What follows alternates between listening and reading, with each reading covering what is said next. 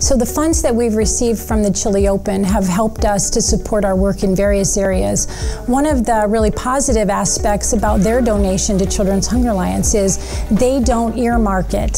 So they allow us to look at where we have the greatest need.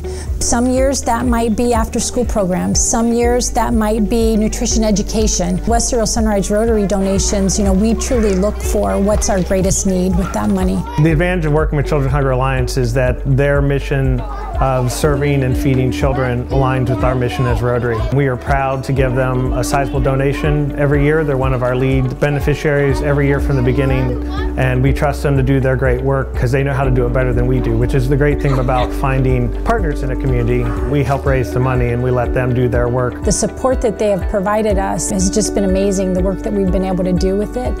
It's really impressive when you look at the list of companies that they've selected, the nonprofits, so we're certainly proud to be part of that list.